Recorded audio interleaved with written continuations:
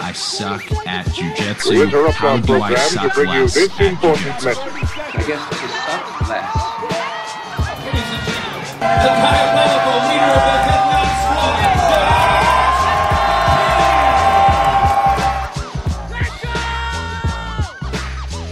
Hey everybody, this is Josh McKinney, and I just want to welcome you to the newest episode of the I Suck at Jiu-Jitsu show. So today, I have one of the funnier interviews I think I've ever put out on the show. We had my good friend Josh Severit on, and Josh's a brown belt from the St. Louis area.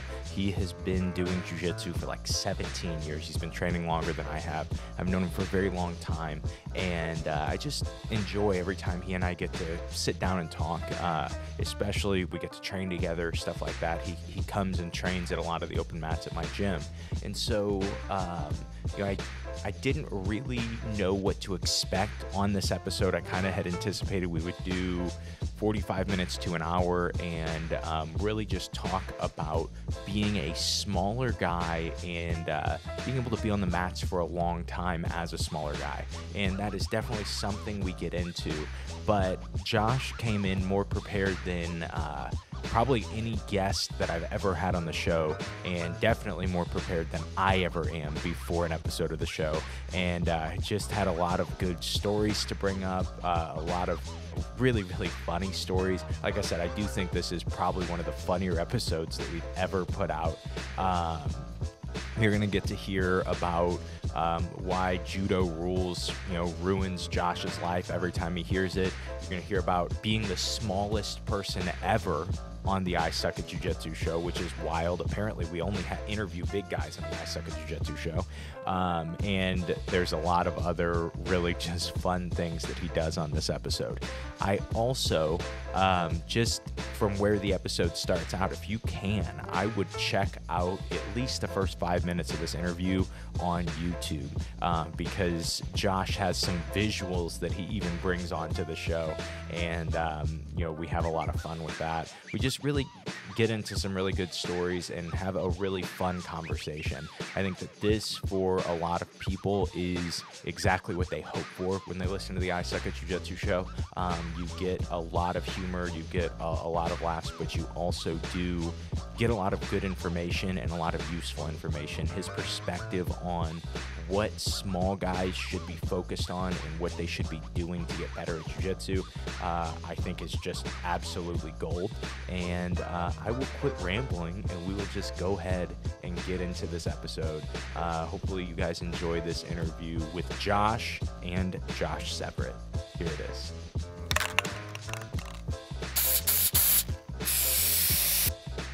Hey, it's fine. That's how he hangs out, man. Freaking Bryce. He's the brains behind the operation. We all know that. I don't think that. Everyone that watches out there, you guys know. I don't think anybody thinks that. All right. As a character. Let's get started. Fantastic. Well, I wanted to get started. Bryce and I talked about this. So for all those out there, I don't know if you guys know that Josh is actually a celebrity. Outside of what he does on this podcast, I was listening casually to the Worlds this year, and lo and behold, I heard a familiar voice. So one of the things I wanted to do before it gets popular is I had this photograph that I wanted you to sign for me. Oh, wow. Yeah, and then I've got this cool frame, and we're just going to put this up the whole time, So too. with a pin. However you want to sign it. Okay. Or you can say something fun, too, or you can just sign your name. But I'll say, to my biggest fan. Make sure you show the camera. I will. Shut up, Bryce. Okay, beautiful. Fantastic. I just went Josh, but I feel like I signed my Josh pretty different. Yeah. And so it kind of says to my biggest fan, Josh, who is you. I don't know if you guys can see that. But it's also me too. That's going to be worth a lot of money one day, man. Oh, absolutely. Well, for those that don't know, I'm ahead of the curve. That's going to be a charity auction thing. That you will definitely, or you don't donate it to charity. You just monetize This one's that. my personal collection. Yeah. No, I'm actually going to put this up on my desk at work right next to my wife. So my wife will be right here, and it's going to be Josh right next to that. And then people will be like, hey, who's that? And you'll be like, oh, you don't know Josh McKinney? And then they'll always go, no. No, I don't. I have no idea who I've this never guy heard is. of this guy. So hopefully this doesn't smear. If it does, I've got another one. You brought 2? I brought 2. Well, because I mean, if I'm gonna buy one, I might as well buy 2, right? And also, let's zoom in. I mean, I spent 78 cents on that. So I mean, it's not like I was, coming in here spending thousands. That was a good prop. I think that's a good place for it. Oh no, I should have. Can you see that on the camera? Yeah, that's perfect. Or Okay. leave that there the whole time too. That's a great. I'll tell you this. Shout out Summy Squeeze Photography. I mean, who, fantastic photo. Yeah, if you don't shout her out, she will fight you. Right? Bryce, have you ever posted something online and Summer like message you and be like, you didn't tag me in it? Within a minute. Did you say Summer Kelly? Yeah. Oh, I didn't know she took photos. Yeah. Fantastic. You didn't know about Summy Squeeze Photography? Dude, did not know. Oh my gosh. I mean, dude. I knew. It's because I don't tag her in anything. Oh, that probably makes sense. That makes sense. Josh, how are you doing today, man? I'm doing well, man. How you doing? I am good. I'm ready to go. I always like to counter when somebody uses proper English and says they're doing well with "I am doing good," because I just want you to know what show you're on. You know, That's like, right. We're not doing well here. We're in Granite City, bro. Yeah, I try not to correct people, but it's that stuff. Like in my own head, I'm always a grammar Nazi. Are you really? Oh, absolutely. So I do it with my wife will say things, and in my head, I'm like, I want to correct it, but I'm not going to because that's going to start a fight. What are the most common grammar mishaps that you hear? It's more spelling. So I'll see it in emails with your and your. Right? Oh, yeah. Those a lot of times. That's one that I actually get right. But the speaking like was and were, right? Like I was doing this instead of I were, those kinds of things. Like my mom's from more of a rural area, and so a lot of times that comes in. And so in the back of my mind, I'm like, I got to correct this, but then I know if I do that, it makes me look like an asshole, so I don't. And so you just never do it? That's right. I let him continue to speak that way, even though it's improper. You let him continue to be a moron, is what you're saying. No, that's not true. That's not true. It's just their vernacular. That's how they speak, right? There is do you know who Gary Goldman is? Gary Goldman? Goldman, Gulman. No. He's a comedian, but he has this really good bit about quinoa, and he's like, and people will pronounce it Quinoa. Well, he said they'll pronounce it Quinoa? quinoa, and he's like, and so and I might even go to a restaurant where like I'm in the South, and I'll be like, hey, can I have some quinoa? And they'll be like, oh, it's quinoa. And he's like, I know, I was talking down to you. I assumed you didn't know. I assumed, since where we're at, that you have no formal education at all. Exactly. So you have no idea how to pronounce this. And within 2 minutes, we've already lost everyone who is south of us. Well, all the quinoa fans are really upset. All the quinoa fans, man. So I just wanted to kind of start with you. Well, I wanted to first see what was going to be on this photo. I know that you had brought in a photo. Yeah, I didn't know where we were How going to did go. you know I brought it? Because you saw it when I came in earlier? I just saw that you had a frame, and I was like, that would be weird to just, I wonder if he just carries around, like, he doesn't know he could put a photo in his wallet. He just carries around a photo Just randomly with him. carries frames. Yeah. No, actually, Bryce and I set this up. That's where I got the photo from. So kudos to Bryce. Man. Yeah, because we talked about it after you were on the Worlds. I don't know if we had talked about doing the podcast then or not, but whenever he reached out, I was like, I have this idea. I was like, now since Josh was an announcer on the Worlds, he's clearly famous. So eventually he's not going to be around anymore because he's going to move to LA. He's going to be super wealthy, and he's going to be part of that big jiu-jitsu community. So I was like, I got to get a photo now and get it signed, and then I'm going to retire on that when I sell it later. You know what they paid me for being a commentator on the World? $0, I assume. Absolutely nothing. They pulled you right off the mat, too, didn't they? They literally, I got done competing, and I was scorched. And my buddy, Jake Watson, who often commentates, in the middle of my match, I look up, and Jake's in my corner. I'm like, oh, that's weird. And I end up losing. I'm laying down. And he's like, dude, that was such a good match. And I just make the joke, hey, Jake, if you end up needing anyone to commentate with you, my schedule just opened up. And he goes, could you be ready in 4 minutes? And I'm like, I suppose I could. Like, I'm like, are you serious? He's like, no, I actually was about to have to go solo. Kendall is coaching her sister. He's like, it'll be 5 minutes tops. She just has one. She'll just do her match, and then Kendall will be back. I'm like, oh, okay, cool. So I take my gi top off, throw a shirt on, still have gi pants, still pouring sweat. They give me the headset. I'm sweating into poor Kendall Reusing's headset, and I they give me that like, oh yeah, it'll be 5 minutes. Kendall comes back up within 5 minutes and she goes, hey, you guys are good, right?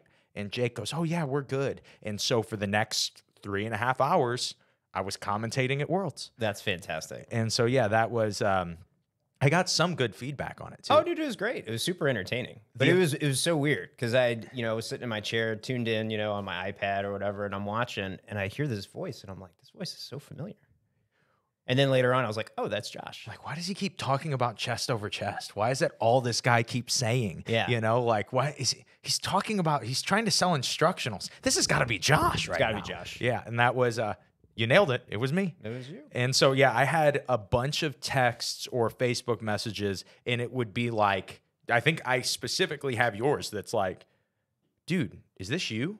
And then like 10 minutes later, oh my gosh, this is you. This is you. Like then like 10 minutes later, how did this happen? Yeah. Why did they let you do this? What were they thinking? Yeah. And I still haven't even like reached out to Flo since then and been like, hey, just so you guys know, I'm available. Yeah. I don't even, I just feel like if they wanted me, they would be like, oh yeah, they would have contacted you. Yeah. It's one of those situations that they didn't get back to you. So you're like, oh, that must have been terrible. yeah, they just like didn't message me. They didn't, they didn't do it. So you've commentated before. I have. You've commentated, the famous Josh McKinney's matches. I did. Was that before. Respect 2 or Respect 1? I can't remember. I didn't compete on Respect 1. It had to be 2. It was 2. Yeah, and that was a fun story because JW Wright's my instructor. He came up to me one day and he was like, hey, do you want to commentate for Respect 2? And I was like, well, sure. Why wouldn't I want to do that? I'm like, with who? And he was like, oh, Kyle's going to be on there. I was like, Watson? I was like, oh, fantastic. So I was like, this is going to be terrible. And he's like, well, it'll be something. But it was fun. It's weird, I think, going in real time when you're watching jiu-jitsu, trying to explain, because you don't know who your audience is going to be. Is it going to be people? You assume it's going to be jiu-jitsu people because who else is watching jiu-jitsu matches, like professional jiu-jitsu matches? Grandmas, I assume. The way I look at it, everybody out there, it's sports blowing up, right? It's going to be on ESPN probably next year. Yeah, just like Josh McKinney's famous. It's going to be on ESPN next year. But yeah, it was fun. But for those out there, if you guys haven't watched Josh's match, I think it was either before the match or it was earlier, like before we ever came out. He knew I was doing the commentating. So he was like, hey, when my match is going, I want you to say I'm a galvanizing man as many times as you can. As many times as you can. And so I was like, all right, that's what I'm going to do. And so if you watch the footage, I think I said it no less than like 10 times. And I didn't tell Kyle I was going to do this. And so he started like looking at me every time I would say galvanizing. He's like, why are you saying that? And I was like, oh, let's look at him. How galvanizing is that man? That was branding right there, That was it. Yeah, I was doing kind of, for context, I was kind of doing a The Rock Jiu-Jitsu knockoff for a lot of my brand. And so instead of the most electrifying man in sports entertainment, I was the most galvanizing man on Instagram. Nice. And, you played it well. I tried. I remember, the only thing I remember in the rewatch from that commentary is guy goes double unders, but like butt grip on the double unders on me. Yeah. And I remember like my butt is completely hanging out in front of the entire Chase Park Plaza, and you just like nonchalant, like, ooh, a little bit of a key malfunction there. Well, what else am I supposed to say? I'm going to be like, wow, that is a nice ass. That would have been a great thing to say. You'd have been like, oh, we got the best seats in the house, man. Like, it's one of those rules in IBJJF, and I assume it was IBJJF rule set for that. But that's always, I thought, one of the weirdest rules is like, hey, you can't put your fingers in the gi or the pants unless you're on the top of the pants where you're just trying to pull them down. Mm-hmm. Then you can go ham. Fingers all in all day, brother. And it's even more interesting, and people don't generally play this grip, but I've had it, like, I always seem to be the uke when I go to Kyle's. Anytime he's had seminars, I don't even remember who taught it, but somebody taught the grip in the front of the pants, and it was the most uncomfortable seminar for me because literally... You going like full hand? Like... 4 fingers in, And so literally they are going into the front of my pants. And obviously, you're going to address that in a real round. That's going to be the first grip no matter what that you're breaking. And I think you're also just like, am I being assaulted right now? Yeah, I don't know that I consented to this. Is this real jiu-jitsu or are they just like finally my chance? It's an odd, look, You know, sometimes you just got to shoot your shot, right? And maybe that's what they're doing. I think that there have probably been too many instructors that have done that, but I think that is too often the advice. But kind of, do you remember that event? Do you remember that? I do, because Rafael Lovato was the main. I think he was the. Is that the main event? Is that what they call it, or like the headliner? Who did he have in that? Was that Steve Patterson? That sounds right. Yeah, that sounds right. And I think it was in the gi, because I think All of Respect was in the gi, right? Because I think that was kind of Jay's thing. He's like, we're gonna do this old school. It's gonna be, you know, all in the gi. And I want to say that was like what, 2016? Probably. 2016. That sounded. I want to. For me, that was my first match at brown belt. Actually, they had offered me the match. It was against a really legitimate brown belt while I was still a purple belt, and I just assumed at that moment when Kyle had accepted it already, I'm like, I guess I'm getting promoted soon. Right. I guess I'm going to be promoted, because they didn't have people competing at different belts. Like, I guess I'm going to get my brown belt soon. And then a few weeks before, I got promoted and had that match, and you and Kyle got a little tipsy and commentated on those matches. No, it was fun. You know, I went out to dinner with Rafael Lovato with little Brian. You know Brian Immels? Yeah. And so I think sent me a text and was like, hey, I have this dinner set up with Rafael. And he's like, it's like me right now. Do you want to go? And I was like, sure, of course. Why wouldn't I want to do that? But I think it's because he was like, you talk a lot. Yeah. So I feel, you know, if I bring you in there, I won't be super awkward around Rafael. Super cool dude, by the way. You should probably try to get him on this podcast. I mean, you've had Kenny Florian, so I mean, the sky's the limit at this point. That is true. That is true. I bet that would be a really fun. Give me my topics. What would be my topics to talk to him about? Rafael. First, everyone that calls him Rafael, because he is American. Yeah, and so that R is that's an R. That's a normal R. It's not the H, you know, as they pronounce it in Portuguese. You could start there. I think also just how dominant you could talk to, you know, him about. He was one of, I think, you know, because I started a long time ago, but when I started, he was one of the more dominant American black belts, and there were not many at that time at all. So I think you could talk about that, would be fun.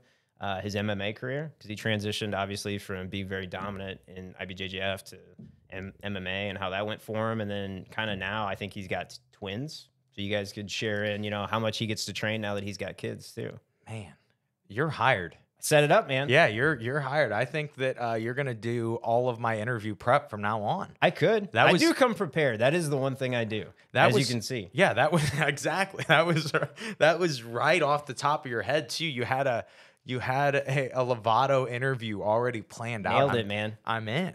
Right. So you mentioned you've been doing jiu-jitsu for a long time. Long time, man. I always like when I get to ask this on the podcast and I don't know. What was your start for jiu-jitsu? Why did you start jiu-jitsu? Kind of where at? What did that kind of look like for Absolutely. You? So I've been training, for all those out there, since 2005. And I'm sure they're looking at the camera right now asking how old I am. I'm actually almost 40. I'm 38. So I was 20. And actually, it's a fun story. So when I was an undergrad, so this would have been 2003 to 2007, I think it was the summer of 2005. And I was working at the Madison County Courthouse. And I was actually filing the same kind of documents for the cases I work on now, which is full circle, kind of a weird thing. But there was this guy that worked in document storage. His name was Sean. Sean's probably not watching this podcast, although he should. But I was talking to him one day, and he's a super cool dude. He likes anime, I like anime. And so we were just talking about random stuff. And he brought up, you know, training. And I was like, what kind of training? Like, what are you talking about? And he's like, yeah, I've been training this martial art, Brazilian Jiu-Jitsu. And this is 2005, because this would have been, summer of 2005. And I was like, I have no idea what you're talking about. I actually thought he just made it up. Like, Brazilian Jiu-Jitsu. I was like, I heard the term Jiu-Jitsu, but Brazilian? Like, and so he's like, no, he explained all about it. He trained with Vagi. So he was like one of the old school Vagi guys. Like when Brazilian Mike was still like a blue and purple belt, he was training like old school, like late 90s. Because I think Rodrigo came over in the mid to late 90s, I think.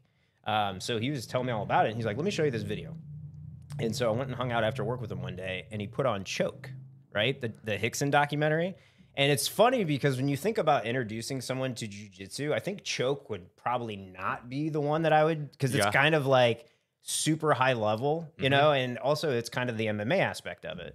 But it was awesome. I remember we're watching it, and I was just like, this is fascinating, you know? And then seeing the rest of the family, like Hoyler was there and some of the smaller guys when they were training and kind of showing what Hickson was doing.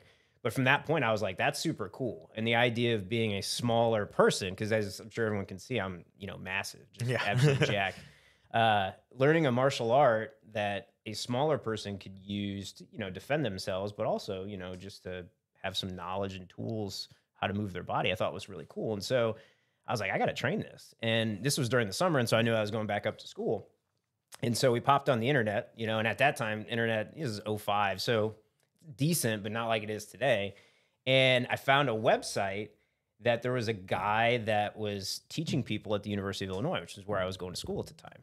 And it was Jack McVicker, right? And he had this super like old school page, and on the page had a picture of him at the Gracie, like in Rio, like the old farmhouse or whatever. And Elio sitting down in his chair, super old because he was always old, right? And Jack's there as a brown belt. And so I was reading up about it. I'm like, oh, there's a guy that does this in Champaign. Like, what are the odds, right? And so when I went back up to school, that's what I did. They had quad day. They had, you know, all the different like clubs you could sign up for. And Jack and Jeff Serafin were sitting at the little booth or whatever. And so I came up and I was like, you know, and introduced myself. I was like, saw your website, you know, just heard about this summer. I was like, I want to train. And I don't want to say the rest is history, but that's kind of the rest is history. I started training there. It was 2 days a week. Jack would drive from Terre Haute all the way over to Champaign. I think it was on Tuesdays and Saturdays, or was it Thursdays and Saturdays? I want to say it was 2 days a week. And then they also had the club at U of I that Jeff Serafin ran, and Mike Arif. You ever meet Mike? Joker, as they call him? They ran this club. And so I tried to do that a little bit on Fridays as well, but the main training days were either Tuesday, Saturday, or Thursday, Saturday. In Champaign, was it at a fitness center? It was. Or something? So it was at the basement of a fitness center. Okay. And we had to roll out the mats. And actually, it wasn't roll them out at that time. We had the blue mats where they Velcro in, if you remember those. Yeah. And so Jack would have them stacked up. And that was part of the class. At the very beginning, you got in there, you set up the mats. Now, he also had his JKD part of it, too, which was really cool. I actually missed training JKD in stand-up. You know, I haven't really done any stand-up since I moved back to the area in 2010. But you do your stand-up for like 30, 45 minutes, and then we go into jiu-jitsu. And it was crazy. At the time, like, people on here probably know Kyle. Kyle was a purple belt, right? Jeff Serafin was a purple belt. And Dan Hornbuckle, you know, who ended up having a lot of success in MMA, super cool dude. He had just started the same time I did, and he was far better than me. I mean, I'm not good now, but he was far better. I was garbage then because I had no training. I had never wrestled. I'd never done any of that. And so for me, it was completely new. But I'd done karate as a kid. Like when we were living in Highland at one point, they had like their little rec center, and I was doing karate like once a week or whatever. And I hated the sparring aspect, you know, because I was like, I don't want to get hit in the face. I'm too pretty, you know. I know you know that. I feel it. That's why I do jiu-jitsu. You know? But I was like, I don't want to get hit in the face. And so that was the other thing I think that was kind of neat about it was like you can go real hard when you're training, and you know, injuries aren't really a thing. Although I learned like a month into it, that's not a thing because then I broke my pinky. Like literally, and it was one of those, they sent an ambulance to the fitness studio because Mike was in med school, Mike Arif, and it broke. Like this dude basically fell when I pulled him into guard, and my pinky broke. I don't know if you can see it. It doesn't even grow right to this day, the nail there. But the way it looked, I guess, Mike was like super like, oh man, this doesn't look good at all. And I'm like, well, I don't want to hear that, first of all. And I've been training a month. I think I just gotten my first gi because, you know, and that was an old school Atama. Remember the Atama gis? Bryce, you got an Atama gi? He doesn't know what that is. Yeah, he started too late. We're too old. Dude, he started like 5 minutes ago. But it had the old stitch down the back. So instead of having the whole back flat, there was a stitch down the middle. So anytime you were playing guard, you could feel that stitch. But I had just gotten the gi, right? And so then this happened, and Mike was like, oh, man, they're going to have to cut this sleeve off. And I was, you know, I was a poor college kid. I was like, bro, I don't have money. Please don't. To buy another one of these gis. But, yeah, so I thought, you know, going into it, the injuries wouldn't be a thing. And then, yeah, I get injured a month in. So, full circle here. You probably don't realize this, but so I actually ended up with 4 or 5 sections of those blue mats. And those actually... on part of the wall mats that we had in the blue room at the first Head Nod HQ, we used those mats. And so we had We used them for a while in my garage when we were training in my garage. For sure. I remember, for you and I, we had known each other. We can get to where that you seem to remember our origin of knowing each other more than I do. I have a weird, that's one thing my wife always says. I have a really, really good memory. I think honestly, that's probably what's helped me along, like with what I do and everything, is I have a weird kind of, it's a photographic memory for the most part, but I remember weird details of things too that other people completely forget about. I assume it's just because I'm weird, but it's like, people remember like the main stuff and I'm like, yeah, well, what about this? And they were like, why would you remember that? And I'm like, I don't know. It's just how my brain works. It's not normal. Well, I remember for you, one time I'm at the grocery store in Granite and we ran into each other and I was like, hey, dude, you train at Humaita an hour away from here. Right. Why are you here? And you're like, oh, I live in Granite. And that was when we started to like hang out more and train more together. Yeah. I was like, I have a gym 2 minutes away from here, right? You're like, oh, okay, yeah, cool. I had no idea. It just goes to show, like, I, live in my own little world. It's like, I'm very routine. I do the same stuff all the time. But yeah, it was good. Like, and for me at the time, I think at that time I was probably training 5-6 days a week because I think that's when I was really heavily competing. And I was driving an hour each way. I was just putting a load of miles on my car. But you were like, yeah, I've got this gym, like you should come train in open mats. And it was great. Yeah, man, that's great. That was, and you had no idea you were training on the mats that you started with. That's actually pretty cool. Yeah, no, that is pretty cool. Yeah, I mean, it was different, and that was a time like in 2005 when I started. A lot of jiu-jitsu, I mean, you didn't have YouTube.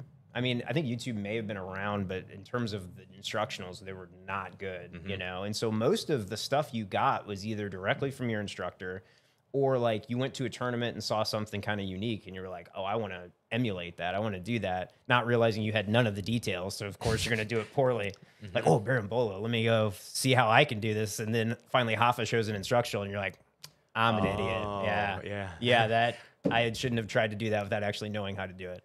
Dude, what's interesting too, though, is I would argue that jiu-jitsu YouTube now still sucks.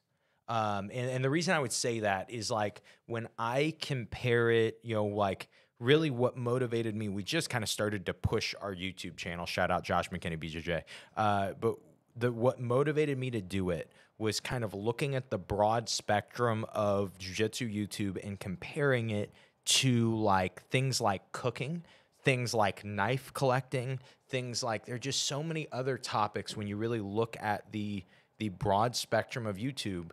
And you go like, man, this is how big these channels are, and this is how many channels there are that are that big. And then you look at jiu-jitsu, and you go, wow, there's not most of these channels. There are 10 pretty decent sized channels. The rest of this is junk.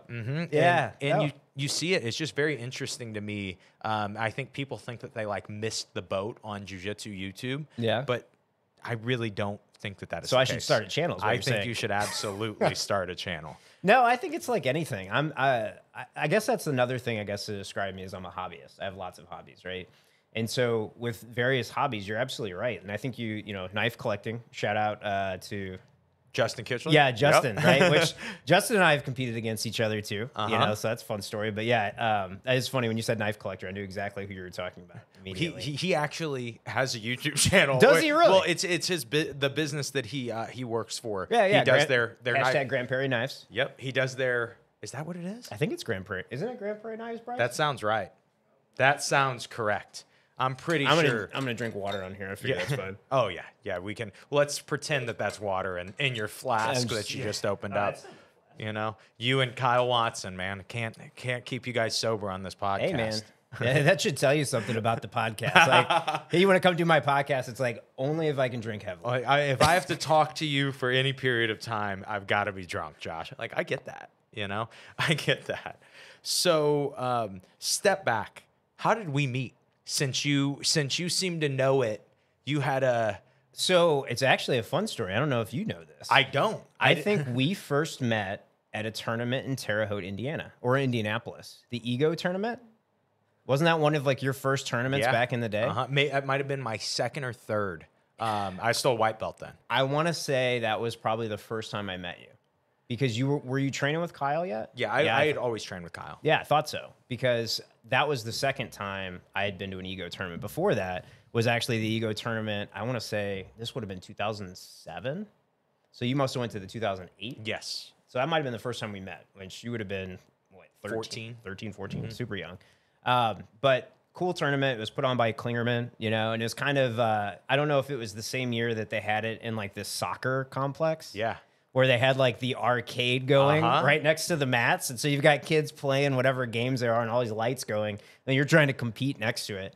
The year before that, so 07, we went, and it was hilarious. So Kyle went up, I went up, a guy by the name of Fanil. I don't know if you ever met Fanil. I don't think so. He was training up at U of I as well with us. And we brought someone else, but I think Seraphin went too. But we all went up there because Kyle was actually a part of like the pro event that was the no-gi, right? And this was must have been 2007. And Kyle was like, well, you know, go ahead and just book a room, whatever, and we'll just all like crash together. And so he actually let me book the room, which was not very bright on his end because in 2007, I mean, I'm a broke college kid, right? And this is Indianapolis. I booked it at the Knights Inn, which I don't know if you guys have ever been to a Knights Inn. It's not nice. Yeah. And, you know, the doors open into your room. So it's, you know, like a motel style. It's not even a hotel style. So, you know, that's bad. But it was in like a really seedy area of town. I think literally the room was like $75 for a night. And we fit like 6 or 7 people in there. And literally there was someone selling, I want to say it was probably crack. I don't know if it was crack because I didn't go inquire. I didn't go say, hey, what are you selling? But they were definitely selling drugs outside of the room the majority of the night. So super nice hotel. But yeah, that was a good tournament. And the next year we went back. And I'm pretty sure that was the first time I met you, and you were a white belt at that time. That was like one of your first tournaments, right? Yeah, that sounds. I think it was my third tournament. I was trying to think like, okay, this dude remembers when we met. I don't even remember what competing at this, but yeah, it was. I think I did an OGC, an Ohio Grappling Challenge, when that was still a thing. Oh yeah, I did a Naga, and then I did that ego. Was that different than the Arnold Classic? The OGC? Yeah, so the OGC, I think it's still a tournament brand, but I believe it is the American Grappling Challenge now. Okay. I think it was Dustin Ware that ran the tournament. But yeah, those were my 3. What was Kyle just like, yeah, this is my little child student? No, I don't even know if I remember. Kyle's always a character. Like, he's one of those guys at tournaments. I always talk to him, but he's always the best at just doing random things. Like, for instance, a vivid memory I have is being at an IBJJF tournament in Chicago. This is probably like 11 or 12. And I saw Kyle's like, hey, man, what's up? He's like, hey, what's up? Hey, can you hold this? Yes, you hold this Can for you me? hold this for It was me? an empty bottle of water. And he walked away, and I was like, son of a bitch, man. Yeah. He's just really good at that. Yeah, but I don't know if he... I don't know if he introduced you as like, this is my child prodigy who's just going to, I wasn't then. Be amazing at jiu-jitsu and revolutionize the world. I promise he was not introducing me to anybody like that at that time. He was like, hey, this is Josh. He's trying to lose weight doing jiu-jitsu. You know? He's really terrible. And that's probably a reflection on me as an instructor, but he's just that bad. Yep, that was pretty much, but maybe if I stick with it long enough, you know. Yeah. That was probably more of the introduction. But I think that was like the first time. And then obviously when I moved back to the area in 2010, I think the tournament scene, whether it was Naga or that in-house tournament we did, that's probably where I started to have more interaction like with you. And I knew you were training with Kyle because actually when I came back, that was kind of the big conundrum is where I'm going to train, right? When I went down to law school in Carbondale, I was training with Andy Sabin. Shout out Andy, fantastic guy. And we were doing like, he didn't have a full school then, right? So, because this is still, I was in law school 2007, 2010. And so he didn't have a full school. So we would meet at the gymnasium in Carbondale in the wrestling mats, right? We trained there because his dad, I think, was the superintendent. So he had some pull, you know, obviously he could just, you know, Like, hey, I'm just going to go we're gonna use fight in the gymnasium, man. So we had that, and then he got hooked up with a guy that had a karate school, but let him teach jiu-jitsu there for a while. And so I think my third year of law school, we had like more of a formalized gym. But when I was coming back, it was kind of like where do I go train, right? And it's because I had started with Jack and started with Kyle because he was purple belt, you know, and trained there at U of I. And Kyle, that was before I think he did the Ultimate Fighter. And then he came back to this area, moved to this area to do, I guess it wasn't Head Nod Squad, it was Hit Squad. Hit Squad, right? And he was their main instructor, I think as a brown belt when he came down. I think he was actually a purple belt when I started. So he did come down as a pro. Okay. And then he came down and was doing that. And so whenever I was coming back to the area, Kyle's school was still relatively small. And so he didn't have a lot of, people outside of white belt. He had a few blue belts. And at the time I was a blue belt, and there was JW's school, he had a lot more senior people, like, because he had been around a little longer. And that's kind of how it always is, right? And then you had Rodrigo Vagi's school too, but he was way far out. He was in like Fenton. And I was like, I don't want to drive all the way out there. And so I remember it was a summer before I went to law school. I, was coming back home because I'd started training in 05, right? And so when I came back the next summer, I was like, where am I going to train, right? And I talked to Jack, and I'm like, what schools are in the St. Louis area? And at that time, it was Rodrigo and JW. That was it, right? And so, we talked a little bit, and I was like, well, he's like, I've met JW. He's a really nice guy. And he didn't say anything bad about Rodrigo. I mean, everyone knows everybody. But he's like, I think, with my teaching style, you'd be better suited to, check out Jay's and see what you like. And so I met Jay in 2006, I want to say, the summer of 2006. He was a purple belt, just got his brown belt. Right. And he was training out of a karate school too. Because that's kind of how it was back in the day. Like, no one really had like the fancy gym you have, right? Yeah. It was, nobody had mats, Yeah, that's right. Like you trained wherever you could train, whether it was a garage or if it was a karate school, which it was for a lot. And that's where I met Jay. Tyler Bishop at the time was a white belt. That's where I first met Tyler. His now wife, Jenna, wasn't even training yet. Came back and trained for a summer with Jay and, really enjoyed it there. Liked Jay, liked his instruction, and then went back to school. And then that following summer, before I went down to law school, I stayed up in Champaign. So I trained with Jack still before I went down to law school. And then that's when I started training with Andy down there, and didn't train real hard, maybe like 1 day a week. But really didn't start training hard at all until I got back to the area in 2010. That's when I really started taking jiu-jitsu seriously. And so that is when the infamous Judo Rules tournament came about. There it is, man. So let me hear your recollection.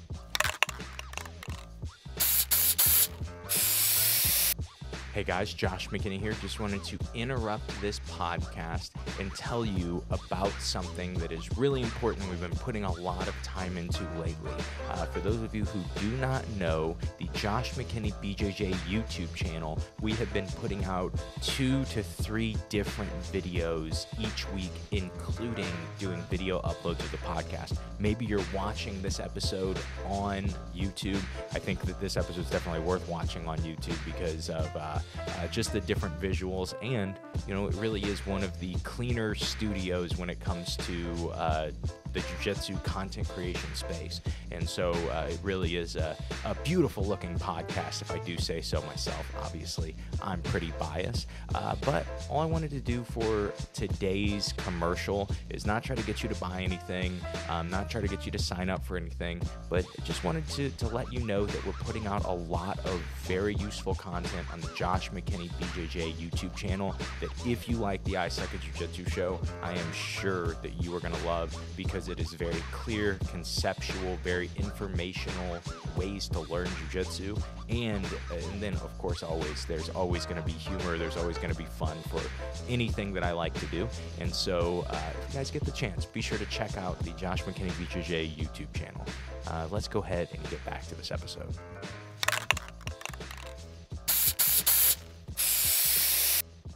Because I competed at the same tournament. Yep. Like you said, it was in a Krav Maga. Was it Extreme Krav Maga? It was Extreme Krav Maga. So it was an Extreme Krav Maga. I know for me, the main memory I have of that tournament is that's the first time my now wife, but then girlfriend, ever watched me compete. Did you win? I did. I did. That's what drew her in. It did. She was like, well, I mean, if this marry him dude now. can pull guard like this and keep guys locked up and closed for so long, like, that's impressive. Right. Actually, that was, I want to say that was, I don't think they had the name yet, but that was like the precursor to the Cozen tournaments. That was that Vince they did. and Jay ran, yeah. And so when they were doing that, I had a match that actually changed the rule set.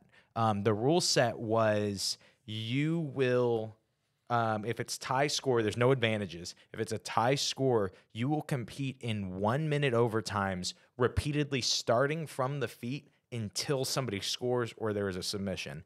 And I had 16 overtimes. And they were like, there was this point where they were getting, like, people were looking around like, maybe we should change the rule set. Matches went on this for event. 45 minutes. It was, and I'm not going to point any fingers. I'm pretty sure. I could be wrong. I don't want to give this guy a negative shout out, but I'm pretty sure Stubner was my ref, and I'm also pretty sure that I was up 2-0 and I pulled guard and he gave the guy 2 points. And I thought it was a pretty clear guard pull, so we shouldn't have done those 16 overtimes. Right. But I eventually won the match. But you've never given up how much you are upset about the match. No, and the fact I'm that furious. Stubner screwed you over. I'm furious. I think it was, I don't even want to say for sure. It might have not been. It might have been some random dude. No, he's going to watch this and he's going to be like, I didn't realize you had beef with me still. He's going to be like, Josh, I didn't even ref at that Right, time. that wasn't me. I wasn't even there. He's like, I have no idea what you're talking about.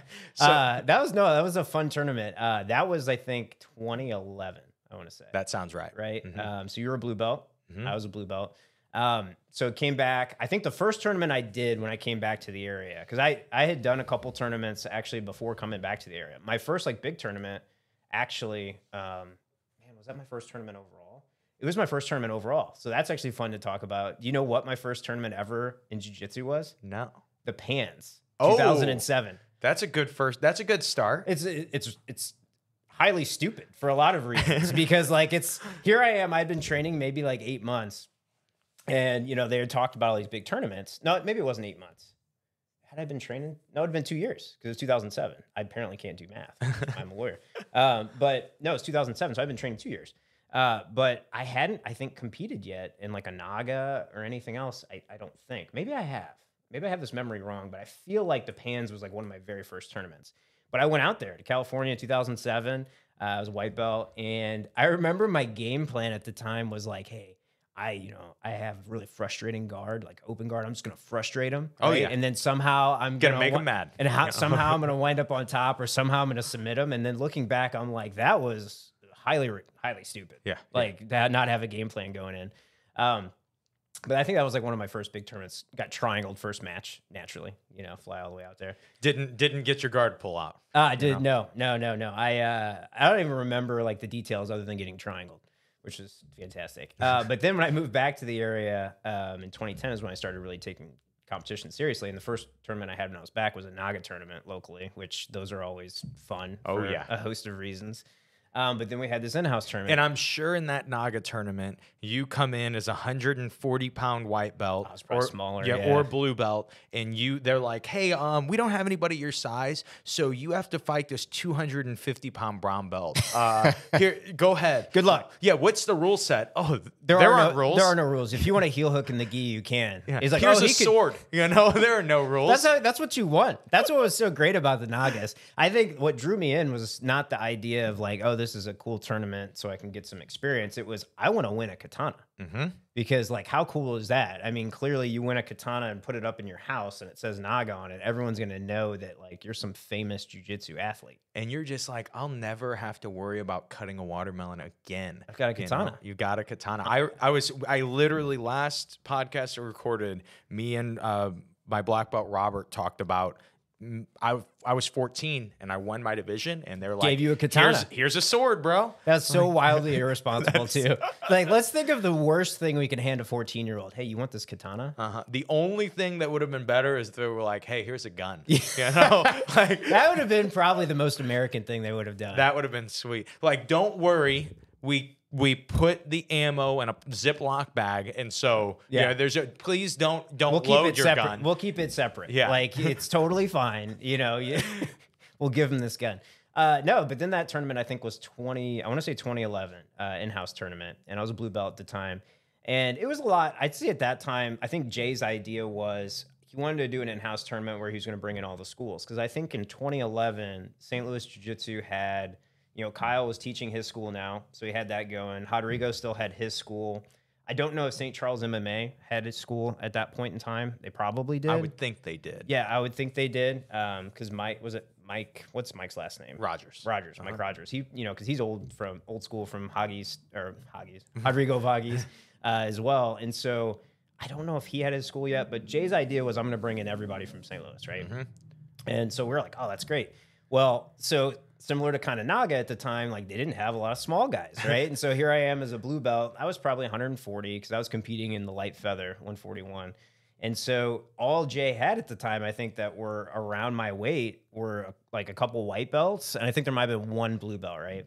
And so naturally I get this match with this kid. And I think I want to say at this time, so it's 2011, I was probably like 25 or 26. I was probably 26, right? Looking like I was 13. Of course, of course. I just naturally look young. And this kid might have been like 13. I don't think he was that young. I think he was like maybe 15 or 16, but he was young.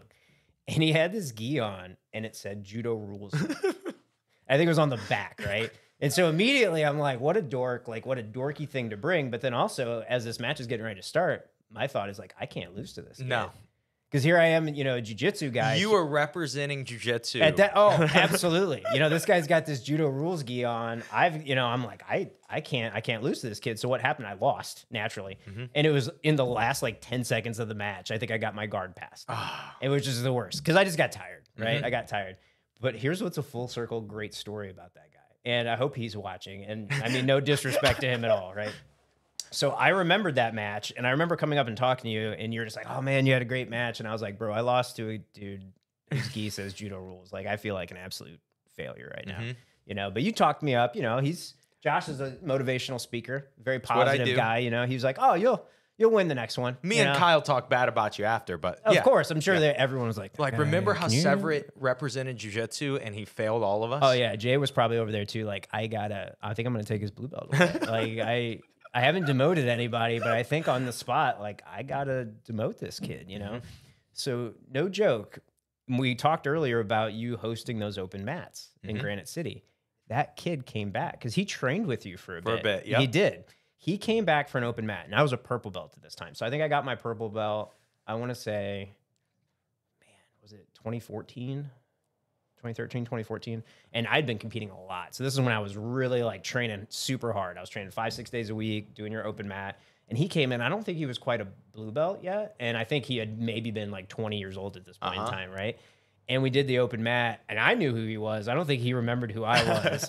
And I proceeded to take that kid to school because in my mind, I was like, I have to redeem myself, right? And so that's exactly what I did. I think I tried submitting him as much as I could in the shortest period of time. And that is, without a doubt, to me, one of the most important things in jiu-jitsu is that they say it's like, it's not about who's best, it's about who's left, right? I think that's a Chris Howder post. And the thing is, I have axes that I've been grinding for years, and I'm just praying that these guys that beat me at white and blue belt and were slightly disrespectful, they come back to jiu-jitsu one day and they walk into my gym on a free trial. Oh, absolutely. Because it's like, this is finally the chance to get even. It's like that meme of the guy over by the tree. You're just like, yep. You're just waiting for it. You know what's here's what's funny. You said disrespectful. This kid never disrespected me. In fact, of all things, I'm probably the disrespectful one because in my mind was like, oh, I gotta beat this kid. But, you know, at the time, too, I'd been training a lot and competing a lot. So, like, and for anyone that's trained with me, I'm not, like, you know, the type that's going to, like, smash your face in. I try to really roll with a lot of finesse. And so, you know, I think when he came in, it was like, I'm going to beat you with jiu-jitsu because you had that Judo Rules gi on, and I've never forgotten that. And here is my opportunity now to really showcase my jiu-jitsu. And so I only hope that after that, he remembered me, too. And he was like, man, he must have really been mad at me this whole time. Either that or he was just like, man, that purple belt was a bully. Like, he was just I don't know what I ever did. I don't know what I did to this kid because I don't think he came back for a while. Oh, yeah. I don't think so, which I don't know if that was me or not. I won't name him, but there was one time when I was a white belt. One of Kyle's buddies came in, and I'm a 14-year-old chubby white belt, and this dude was starching me, right? Okay. And it was very, even looking back, I'm like, he was going unnecessarily hard, and he was kind of being a jerk. And it was like years and years later, I was a purple belt, and I was starting to get really good. And he might have been a brown belt or black belt at the time, but I got the chance to roll with him again, and he didn't remember it all. Of course not. He introduced himself to me. And you're like, oh, I've met you. And I was like, no, I was just like, oh, yeah, it's nice to meet you, man. And I proceeded to beat him as bad as I've beaten anybody on the mat. To a point where, like, at the end, Kyle was like, hey, do you not like that guy? And I was like, I told Kyle the story, and Kyle was dying. I bet he loved it. Kyle's like, oh, that's awesome. He's like, secretly, Kyle actually remembered that. and he knew, he's like, I'm setting this guy up. He was yeah. like, oh yeah, you should come back and train. Hey, Josh McKinney, you know, he's real smooth. You want to roll with this guy, you know, he'll take it easy on you. And then you proceeded just to beat the brakes off this guy. Oh yeah. Did he ever come back? Not to Kyle. Yeah. Not to, he probably still trains. Who knows? What an ambassador for the sport you are. Like, oh, I'm just going to beat this guy up. There was another time while we're talking about these stories. One time, this one I probably should feel bad about. I still don't. But this one was wrong. There was one time, one of Kyle's guys, I might have been a brown belt at the time. I submitted him with something, right? And I want to say it was like a cross collar choke. And he's a white belt. Okay. And he proceeded, I might have been a purple belt at the lowest, but let's say I was a purple belt. But anyway, I cross collar choke him. He taps like any normal person would, and then he proceeds to tell me how I could have done the cross collar choke better. Oh, and then while I am still staring at him like, are you serious right now? The buzzer goes off, and I don't get to roll with this guy again for like months and months. And I'm just like, again, I'm grinding this. You're a purple belt, right? You said? Yeah. And it's like this at the time that I'm probably, I don't think I have my school yet, but I definitely am not able to make it to Kyle's. This is when we're training in our garage a lot more. And I'm just like, man, as soon as I get the chance, and finally one day I get that opportunity. And I cross collar choke this guy 100 times. Now, was it with the detail he gave you? No. It was like, yeah, you really helped me out there. In his mind, he's like, man, I taught Josh. This guy, like, he probably tells everyone to this day, he was like, you see that cross collar choke? I taught him that. Yep. And then I never used the cross collar choke again. He honestly, I'm pretty sure he knew, because I could tell that he was like, this is no fun. This is not what I wanted. Well, that's like where you're really enjoying it. Yep. You know, and it makes you think, like, am I a psychopath to like want to do that? But no, I think it's like you're just trying to prove a point at that point in time. If not to him, just to yourself. You know, because you're just like, oh, you didn't realize that what you did was such a big faux pas that I'm going to show you why. And I think like what's funny in jiu-jitsu is like, I think they have like, everyone's got a post about it where there's the different like types of people at every gym. And you absolutely have the warrior that's going to teach you how to finish the submission when they got caught in it. Oh, yeah. And he sounds like one of those guys. And the buzzer went off, which is unfortunate.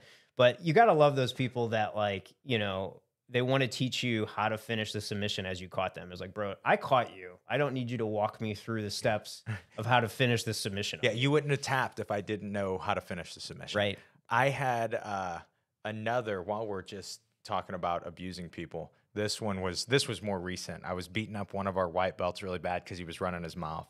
But he was like wanting to get beat up, you know? But there is this level of you just don't know how bad you can get beat up until it happens. Oh, yeah. And you need to, especially if you're a loudmouth, you need to know. Oh. And so, the joke that I kept making, but this is 100% true how it was. I was like, I was beating him so bad that it was like funny.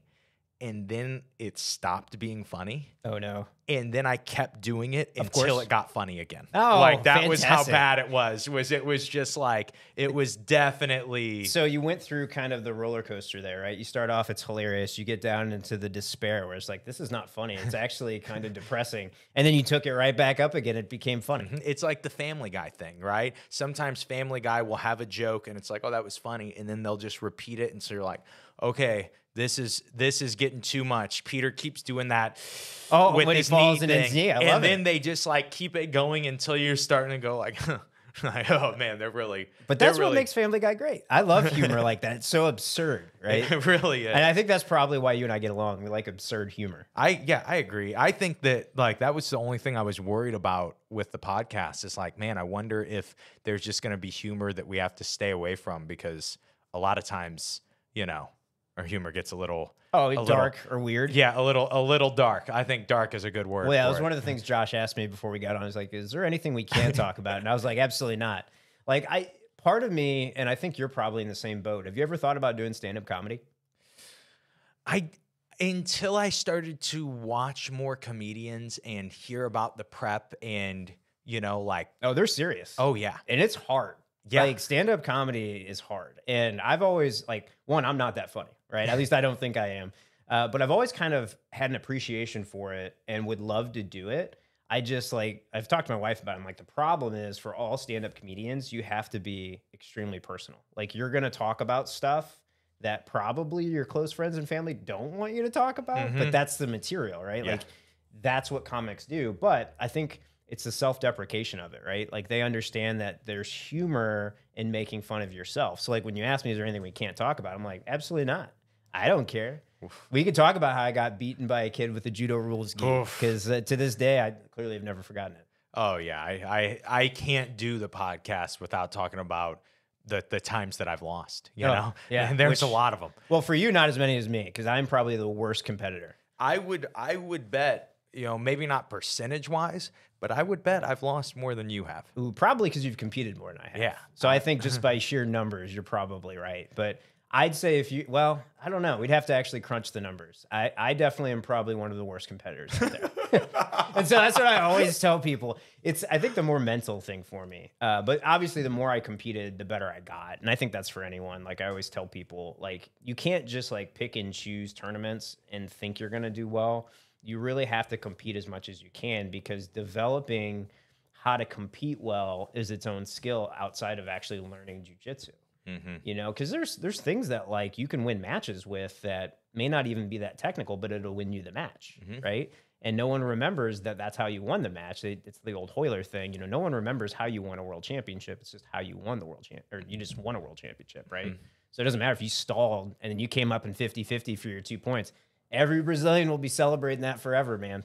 They don't care if they get a submission or not. They just want to win. And that is, man, that's for a lot of people, even for me, like coming up, understanding that it's not like, oh, well, this guy beat this guy, so he's better at jiu-jitsu than him. It's like, He's had a better day. Yeah. Or just maybe was smarter with his strategy in that moment. And his jiu-jitsu just fits that rule set better sometimes, you know? It's just like, what criteria do we measure what somebody's jiu-jitsu is? And that's kind of the beauty of like having to feel it, is when you feel somebody who has just better jiu-jitsu than you, even if you could have beaten them by an advantage in the tournament, you can roll and go, oh, this guy he's just good. It actually probably makes you feel good too when you beat those guys, because you come out like, oh, that guy was way better than me, but he lost. I beat him. So good for me. Yep. Sucks for him. That's the that is the thing of like realizing, especially in competition, that it's a game, you know? Oh, it's completely a game. But I think that's what's fun about it, right? And it keeps you honest. I mean, it's one of those, every tournament I've ever came home from, there's always things that I've focused on where I'm like, clearly, right? Because I never forgot the kid beating me with the judo rules. I don't know how many times it's going to come up. That's what this podcast is going to be. The title is just going to be judo rules. And it's going to, I've never trained judo. But I came back with something to work on. Like something either I just did really poorly or something where someone did something to me different that I'd not seen in the gym before. And I'm like, oh, I really have to focus on that. Which that was, I think, for me, it wasn't, I think competition for me, it's not so much winning the competition that I always enjoyed. It was all the prep that went into it. Because I'd always trained so hard. And man, at that time too, when we were competing all the time, and like Tyler and Jenna and all the, Moose and all these guys were at the gym, we had a lot of really good competitors. And so what we would do to push ourselves to go out to the tournaments was actually what I enjoyed, does that make me a masochist? Probably. But I think you have to have some sort of masochism to really do jiu-jitsu all the time, right? Or want to continue it throughout your life, because at some point in time, you're going to have a bum shoulder or a bum knee and you're going to keep training. I totally agree with that. That has always been the fun part for me is the prep for the tournament, right? Which is a weird thing, especially because very few sports are like that at all. But just especially with jiu-jitsu, where you are training when you're tired and you are getting beat up way more. You generally, to set yourself up for success in a tournament, you generally have to lose more, all the time. Be in worse, lose more positional spars, train with tougher people. Yep. And that was something that always was so fun for me too. Do you think you're going to compete again? So that's actually the fun story. I think probably the reason I'm not a black belt too, although I don't, it's one of those, I always tell people, you get it when you get it. Like, I think that's the other reason I say I'm, the worst competitor. I'm also the worst brown belt in St. Louis. I think I've been a brown belt for 6 years now. But do you think it could just be that you're not likable? Probably. I mean, that's part of it, which I think that's what my wife was so shocked about whenever I said, hey, I'm going to go do a podcast. She's like, who would want to interview you? She never said that. She's actually super sweet. But no, I think that's part of the reason that Jay hasn't probably given me it, because he knows I want to. Because I've competed at every belt level, right? White, blue, purple, but I haven't competed at brown. And I got my brown in 2016, and that was actually right before I switched job. Actually, I may have switched jobs right then and there, where I went to the firm I'm at now, where I really started traveling heavily.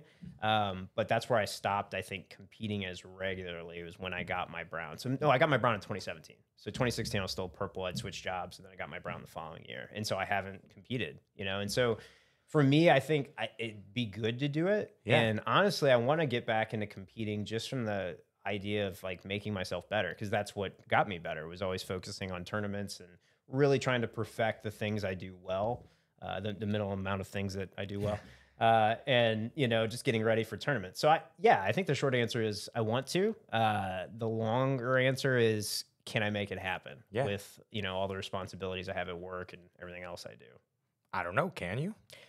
I think so. I think it's priorities, right? Like, you just have to make priorities to do that. So it's clear that I haven't made that a priority. But I think for 2024, you know, Jay told me, this was probably a month ago, he's like, take a look at the schedule, see what tournaments are out there, and then just sign up for them. And honestly, sign up for a bunch of them. And if you only make one of them, great.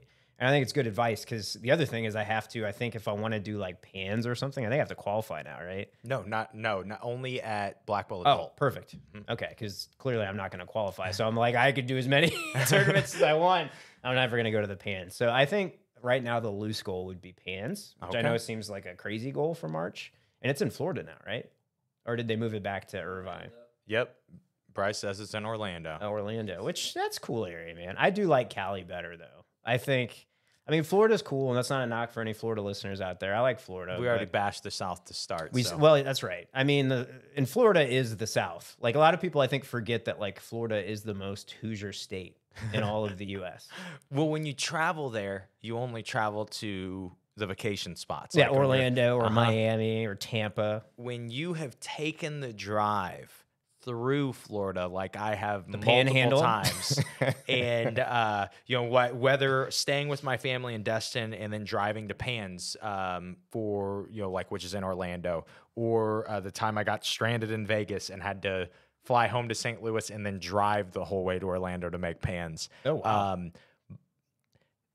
Florida's rough, man. It's a different vibe. Like, you wouldn't think of what you're driving through until you drive through it. And you're absolutely right. Because most of Florida, outside of those vacation destinations, is like middle of nowhere, Alabama. Yeah. And, you know, for all the Alabama fans out there, I'm sorry, but it's true. You know, if you get in the rural area in the South, it's kind of like a different country completely. Mm-hmm. You're driving by some shanties, you're driving by, because there's just probably not a lot of money in the area. Because, you know, outside of farming, or who knows, you know, what the socioeconomic status is, but in a lot of rural America, it's not very high. Yeah. And so, yeah, you start seeing some kind of rough areas. And so you're driving through, you're like, this is not probably that safe. I probably should get back on the main road. Yep. Let's keep driving.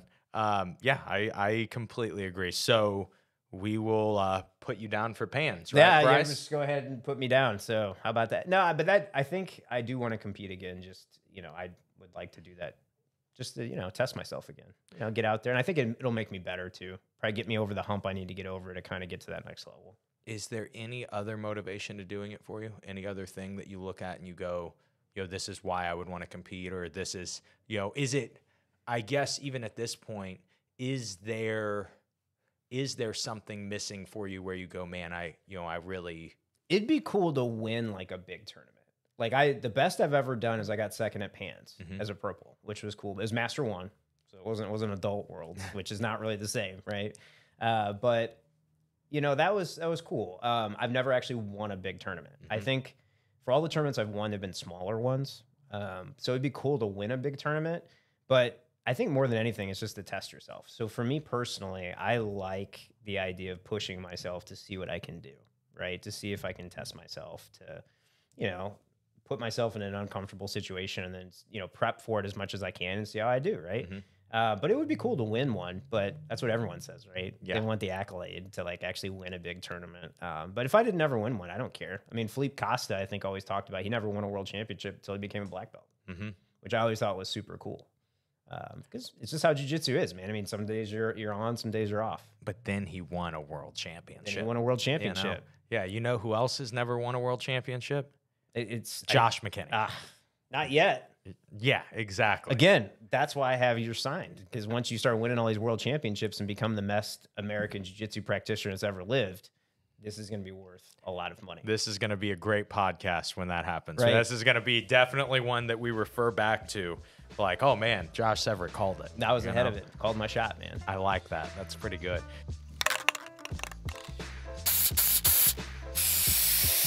Hey guys, Josh McKinney here. Just wanted to interrupt this episode really quick and tell you about something we have going on at simplifyingjujitsu.com. Right now, efficient BJJ strength in 15 minutes is for sale at simplifyingjujitsu.com. This is an instructional by Steve McKinney. That's my dad. He is a black belt. He is a 62-year-old black belt and has been training jiu-jitsu for a little longer than I have. It's about 16 years. And for him, being able to stay on the mat, being able to have longevity, he really attributes a lot of it to not only his healthy lifestyle, not only how he eats, but how he lifts weights. And so if that is something that interests you, maybe you are a smaller guy wanting to put on some muscle, maybe you are an older guy wanting to just be able to stay on the mat, stay healthy, and feel a little better, and you don't have a lot of time to dedicate to strength training, this is the absolute perfect instructional for you. This instructional, we take our 15-minute HIT workouts, and these are full body workouts, and we teach you how to do them, not just give you some workouts and say, go try this, but explain how you should be focused on reps, how you should be thinking about reps, and how you should be thinking about your growth. And so with that being said, this is only available at simplifyingjujitsu.com, and you only have to dedicate 15 to 30 minutes a week to get great results from this strength and conditioning program. And so, again, only available at simplifyingjujitsu.com. Let's go ahead and get back to the episode.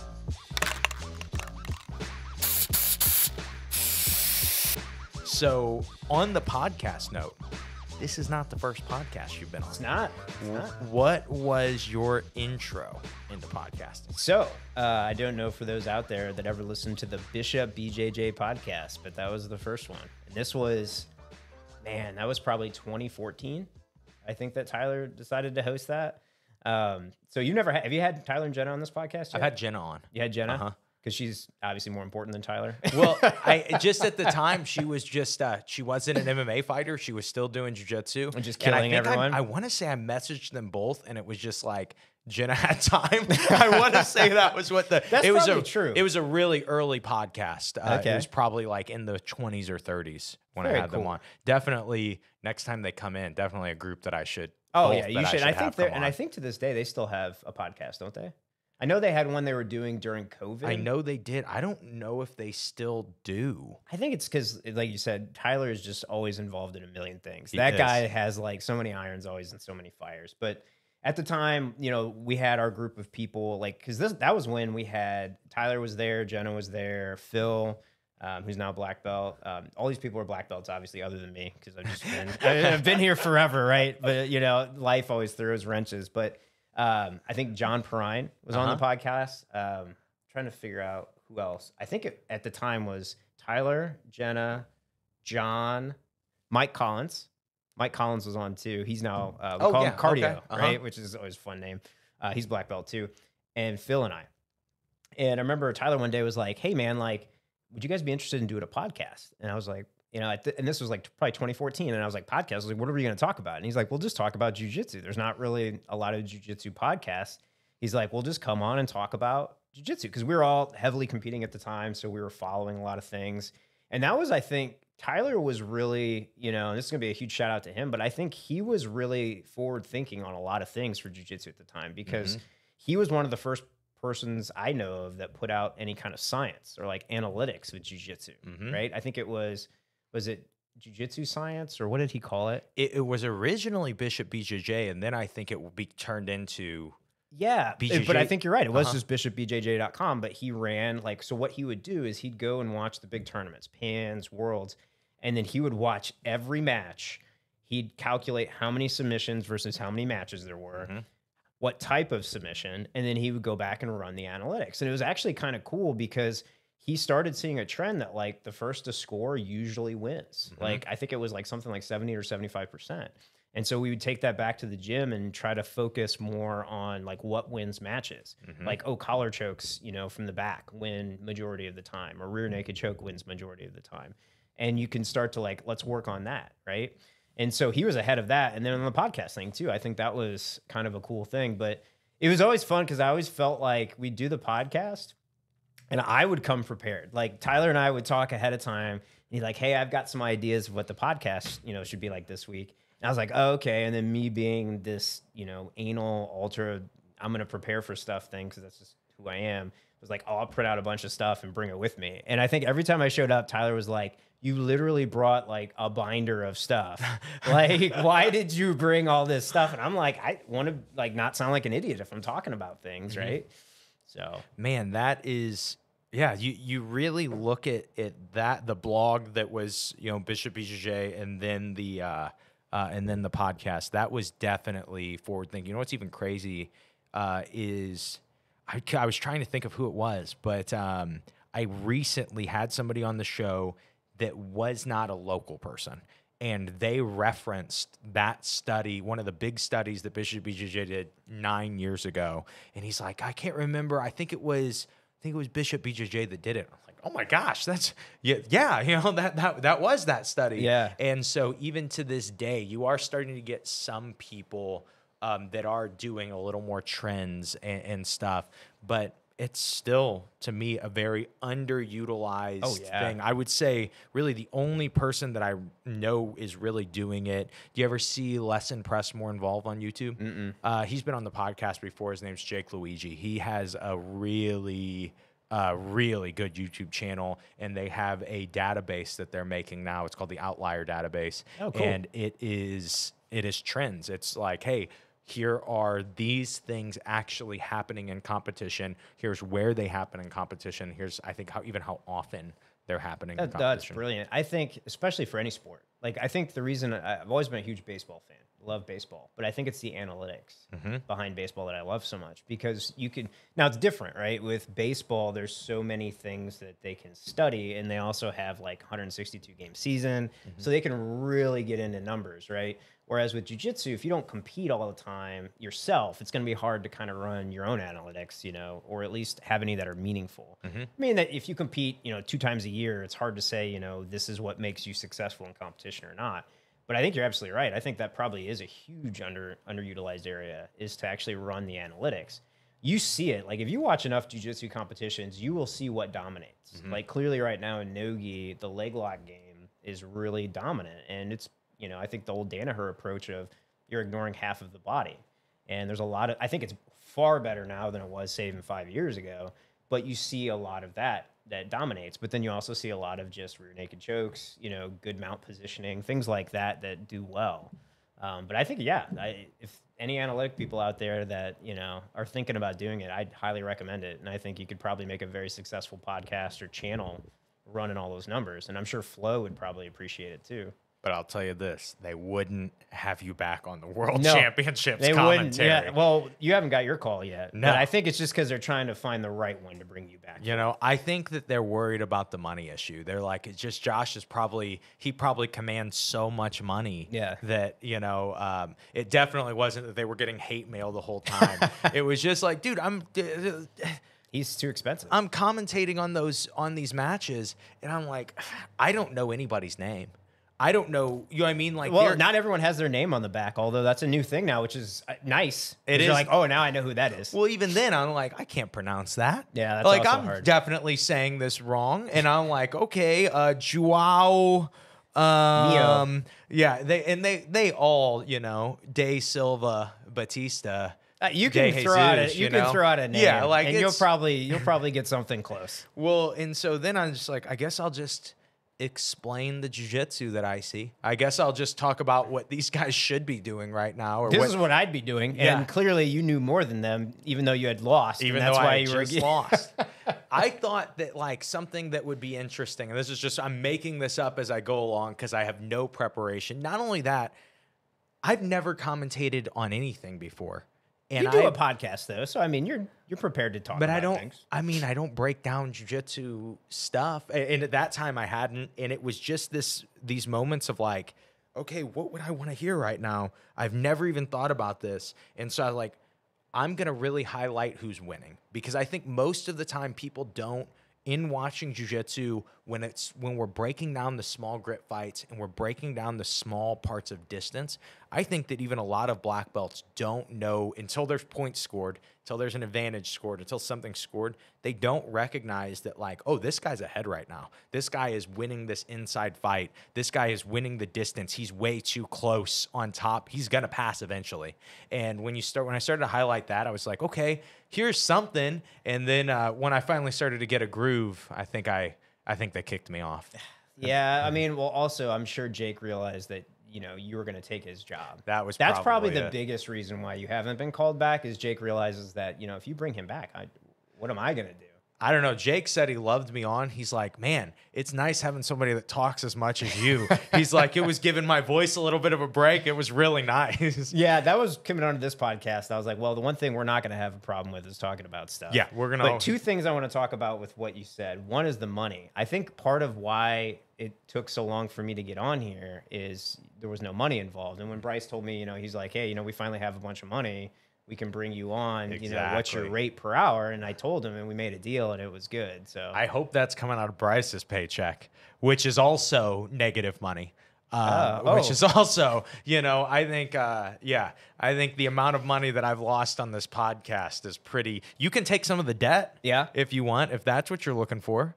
Sure. Yeah, you want to buy into the show. Absolutely, man. I'll invest. But the other thing I was going to say is I think what's unique about jiu-jitsu in general is, like you said, some black belts may not recognize if they're winning the grip fight. I think it's because jiu-jitsu as a whole, to be good and excel, I think, at the highest level, there's different kinds of, I think, thought processes, personality, et cetera, that do well. You're going to have people that naturally just move well. They're not going to be able to explain to you why they move the way that they move or why they're as good as they are. And so they may not recognize or be able to explain to you why they're ahead and what they're winning. But then you have other people, I think, that are more cerebral with jiu-jitsu, and they're kind of like in the moment, focused on entirely, like, oh, I've got this grip, so I know if I make this grip, I'm ahead, even if he doesn't recognize it, right? Mm-hmm. And so I think everyone, is different with how they approach it. I like it a lot of times because jiu-jitsu for me kind of shuts off my brain. My brain is constantly going, just constant, which I don't know if you've heard about this, but there's like a segment of the population, and it's actually like a decent segment that has no internal like dialogue or monologue. That's the most bizarre thing in the world to me. When I saw something about that, I was like, wait a minute. You're telling me there's people out there that literally have like no internal dialogue going on? And like that blew my mind, because I'm like they're constantly just random thoughts going through my head. And it's the weirdest stuff. I have 10 people in there, bro. Yeah? I have there's a lot of different personalities talking up there. Absolutely. That explains a lot. It tracks. It should. It should. That tracks. So I guess, okay, here's on the statistics side of things, because there's definitely something I wanted to touch on that we haven't gotten to yet. I hit you with this statistic right before we started. I believe you are the lightest person to ever be on the ISAJJ Jiu-Jitsu show. Definitely the lightest man, but I want to say, do you outweigh Jenna? At this point, probably. Okay. And I think it's because Jenna is in way better shape. Yeah. And she was always in way better shape. I mean, dude, she is an athlete. Like, for those that don't know, she is an athlete. Actually, it's hilarious. I didn't bring a copy, but we could probably bring it up or have someone put it in later on in the editing. But there's a picture from the St. Louis Post-Dispatch. So, like, when she won the Worlds as a brown belt, which was a big deal. That was such a cool tournament, too, when we were all there. There's a bunch of photos we have at the gym, and, like, one of them has me, like, 5 feet above everybody because they snapped the photo like right as I jumped. That's awesome. And it's hilarious because Tyler was like, you look like you're like 10 feet tall. And I was like, clearly I'm not. Yeah. But she was always like, I want to say she probably, and she's gonna be like, I'm not that heavy. I think she wants to she probably walks around in the 130s, I want to say, but like she's in very good shape, very athletic. So I was always a little bigger than her in terms of weight, but not by much. But I mean, she would beat the shit out of me all the time. Like, she was probably the best training partner I had from like blue through brown belt. And I think for her, it was kind of reciprocal because like she just beat the shit out of me all the time. And that's how she got really good. And so Tyler doesn't know this, but I think she's successful today because of me. I think that sounds right. You know, you got to get your reps somewhere.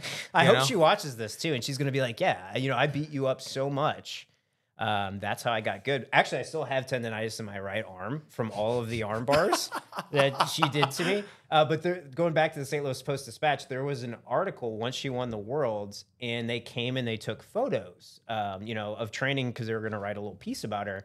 And they took a photo of her collar choking me from the back, right? And I have like this weirdest face on it. I'm like giving this kind of thumbs up. And they used that as their photo for the St. Louis Post-Dispatch, which is just very demoralizing for a host of reasons. But what's hilarious is anyone that's seen that photo, they're like, oh, that girl's beating you up. I'm like, that girl would crush like 99% of people, by the way.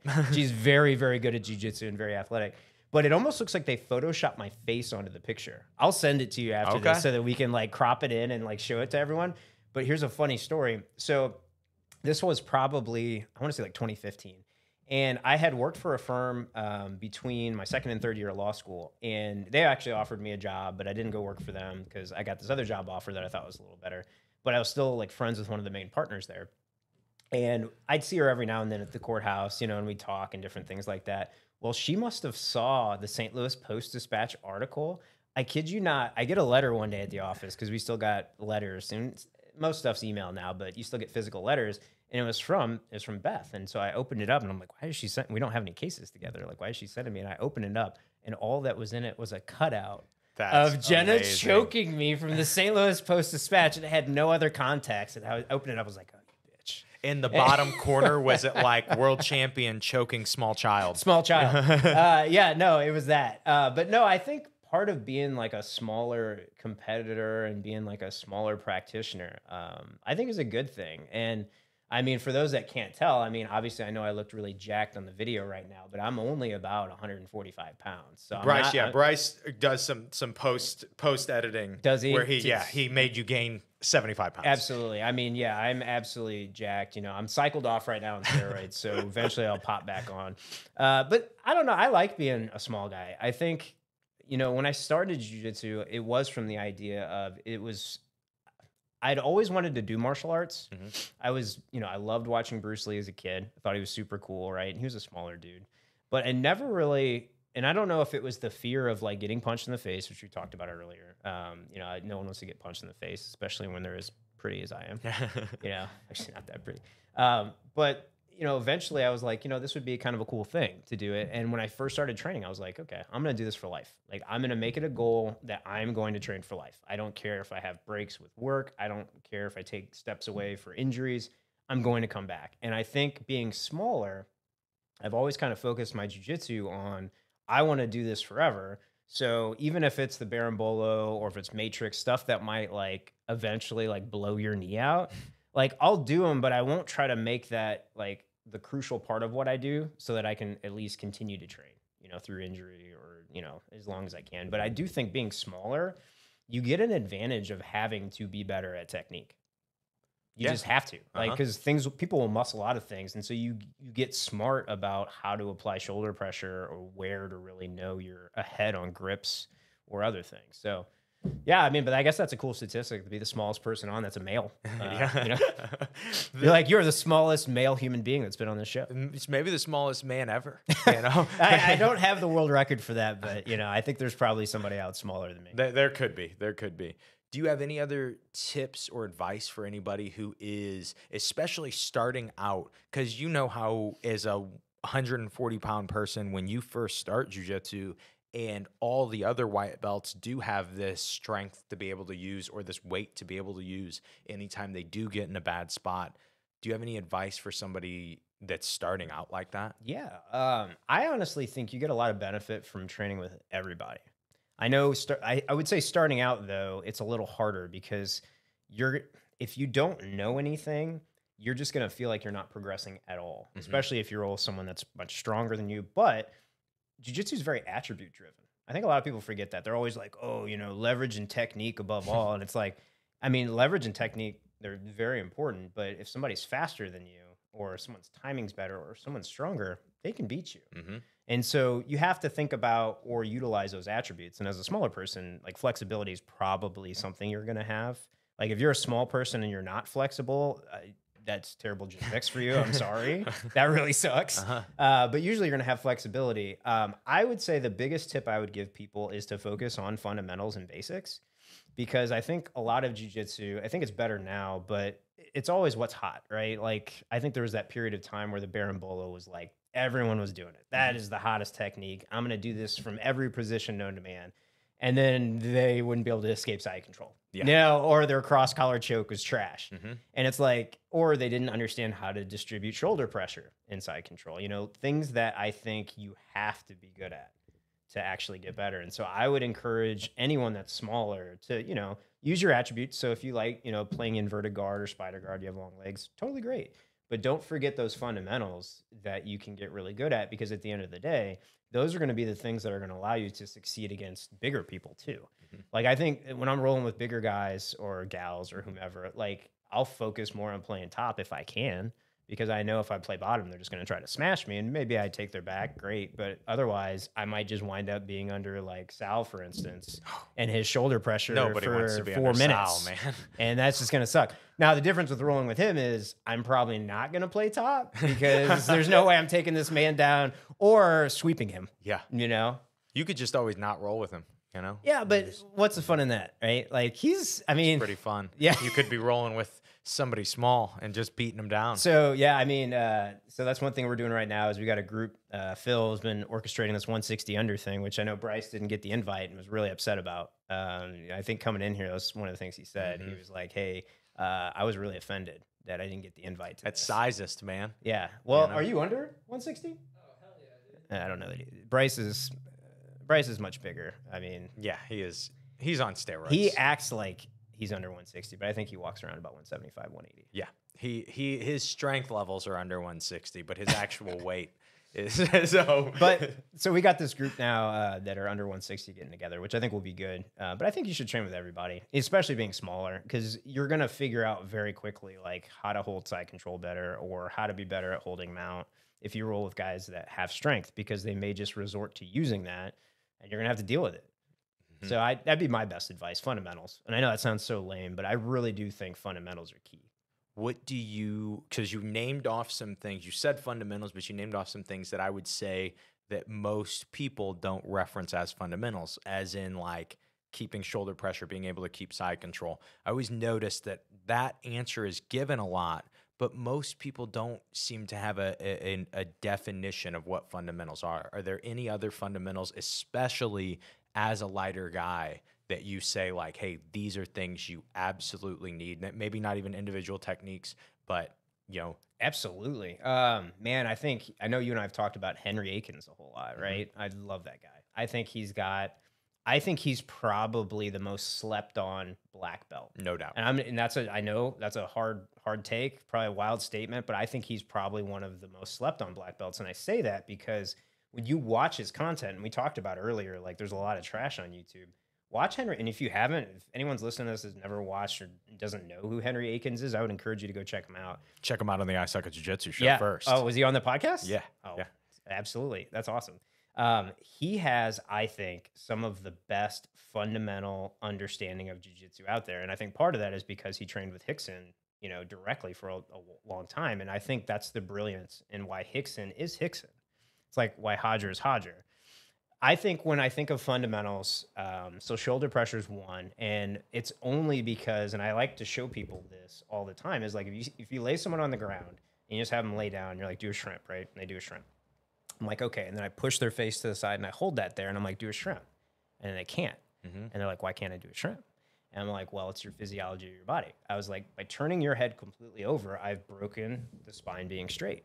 And as soon as you start to mess with the spine's alignment, that's where all your power comes from your hips and from everything else. So it's things like that. So the other thing I would say is like arms on the inside. So if you're playing in the guard, right, fighting your arms to the inside. There's a video, I think, like one of the only videos of me on YouTube competing. There's like Tyler the whole time is like, fight your arms to the inside. You know, I'm a dumb blue belt. So at the time I'm like, yeah, Tyler, whatever. I know what's going on. And then you look back and you're like, Ah, yeah, that's brilliant. So, like fighting your arms to the inside, whoever's controlling the inside space. Mm-hmm. The other big thing, and I think people that train with me or, you know, we do open mats, I always talk about is the elbow knee space. Mm-hmm. Like whoever's controlling the elbow knee space is the head. And regardless of where you're at, whether it's side control, guard, mount, because whoever gets the elbow knee space back, if you're on the bottom, that's how you're going to get out, right? So, like when I think fundamentals, it's things like that. Obviously, having a good collar choke, like the guy that taught you, you know, Yep, obviously his instructional's coming out soon. Yeah, you know, look for it. I suck at BJJ podcast. Learning like some of the basics, but body positioning too, like understanding why mount, like holding mount is good. I think you did an instructional not too long ago talking about chest pressure, right? Mm-hmm. And John Thomas, if you guys haven't seen John Thomas, that's another guy that like. Check him out on the ISAJJ Jiu-Jitsu show. Yep, also on that. That's another guy that slept on, I think. But I think that's because he went and decided to move to Europe. Mm-hmm. I forget where he's at. Is it Sweden? Sweden. Yeah. Uh-huh. Which I think he did it because he was like, I'm tired of living in the U.S. I'm going to go live somewhere that's way cooler in the U.S. But I think a lot of people sleep on him. He is, I think, a very cerebral practitioner. He's super smart. For those that don't know, he was high-level CIA, probably killed like 30 people. No, I think he worked for the FBI, actually. I don't know if you knew that or not. Was it the FBI? I think it was the FBI. I'm almost 100% positive. Okay. I knew that he worked some analyst. federal. Yeah, I knew he was an analyst in some federal. Like we trained together a bunch then. Yeah. But I guess I never asked what I think who it was he was working I think for. it was the FBI, and that's why he was in St. Louis. Because I think originally he's from the area too, right? Is he from St. Louis? Yeah. But I'm pretty sure he was working for the FBI. That was actually a fun story. When I used to travel a lot for work, I stopped in Atlanta when he was at Allianz. And that was before he got his black belt. He was still brown belt at the time. And this would have been like probably, 2013, I want to say? Probably. I don't remember when Maybe he got a his little black. before. Yeah, I don't remember when he got his black. But I had done a couple privates when he was back in the St. Louis area and realized like this guy's like his knowledge of jiu-jitsu is like, this is how I learn. It's very conceptual, which for me, you know, I think you talked about this too in your podcast not too long ago. Like conceptual jiu-jitsu for me is how I learn. I have to be big picture. And I think it's my stubbornness as a kid. If I don't understand why I need to do something, I don't want to do it. Yes. Like if you just tell me you need to put your elbow here, I'm going to be like, no, screw you. I'm not putting my elbow there. Even if that is the right answer. I need to know why. And I went and trained with him as a brown belt down there. And I think we did he was teaching at some other school in Atlanta at the time. And I think he brought me in and he was like, hey, we'll just train. And I went and trained with him for an hour. And I think he literally beat the shit out of me for the entire hour. Oh, yeah. Like worse than any beating I'd ever had. Yeah, that's I think a John Thomas move for sure. Yeah, I think he passed my guard no less than 4,000 times. Yeah. With the same knee The slice. same thing over and over. And he's like, hey, I'm just going to work this. But he's got a lot of really good, I think, conceptual jiu-jitsu that has a lot of good fundamentals that small guys can utilize. Because he's not very big, but he's tall. He's super long. But he's still, I mean, he competed at 154. Yeah, 154. Most of his jiu-jitsu. Yeah, and dude, again, another slept-on guy. I mean, I think he has some of the best, YouTube content for jiu-jitsu. I totally agree. One of the few YouTube channels, I think you might have recommended the two of the YouTube channels that I would recommend is Henry Akins aside from John yours. Thomas. Yeah, aside from Josh McKinney, BJJ. But I always recommend that. Yeah, of course. And so, yeah, that's, man, that is a really interesting thing about John is just how good he got before people got good. Because now there's so many good instructors in the level of, even if you look at Jay and Kyle, who we've been under forever, they have gotten better as instructors since we started. You know what I mean? Absolutely. It's not like they're teaching the same things that they taught in 2008. That would be really discouraging if they were. And you'd probably have to unlearn it today. Because how much of jiu-jitsu did you learn early on that you don't do anymore at all? Because you're like, ooh, there's a far better way to do this. Exactly. But some of what you learned, because that's how it was at the time, was, no, this is how Hoyler does it, or this is how Hodger does it, so you have to do it this way. And then not realizing that, well, just because they're super successful at doing it that way doesn't mean you can't do it another way and also make it work for you or make it work better. Because I do think jiu-jitsu is, I think one of the things that is the beauty of it is it's very personal. There's certain concepts that you can teach people, and then they might have a different way of doing it because either their body type or their strength or just how they move. And they'll find a way to work it in to where they do it a particular way, and maybe it works really well for them, right? And I think that's kind of a cool thing about it is you can kind of make it your own. Like there's certain things that are always going to like, and that's, I guess, the fundamentals, right? You have to do this, like, because if you're not doing this, then you're not going to be able to do this, right? There's some of those, but the majority of it though is very open. You can kind of make it whatever you want to make it. Yeah, man, that is back to John. That's what he did really well. I remember just like him coming in with these different ideas to training, being like, man, this might be the first time anyone's had this idea in jiu-jitsu, and it at least explained it this way. Right. And so, yeah, seeing people like that is huge. And see him do well too, right? And like your podcast is doing well. It's cool. It's cool to see jiu-jitsu grow and kind of see where it's at now from where it was initially. I still think there's so much potential in the jiu-jitsu community to put out, really good content and to grow the sport more. And I think we're seeing it a lot now with no-gi because a lot of people, MMA and they watch that. And so no-gi looks more exciting. I also think no-gi is a little more exciting because it's more fast-paced. Everyone hates on gi jiu-jitsu because they're like, oh, you're just going to grab a grip and, slow people down. Well, for us, almost 40, yes, that is what we want to do. Yeah. But also, I think there's intricacies in gi jiu-jitsu that if you really don't appreciate jiu-jitsu for what it is, and I'm not trying to gatekeep, but I think there's a lot of really good jiu-jitsu in the gi that you just don't see in no-gi for those that primarily train no-gi. But that being said, I think you have to train both because you can't just go from being a high-level gi practitioner and destroy the no-gi scene. We finally saw Tynan Dalpra, which was great to finally see him, no-gi, and I think he's going to do extremely well.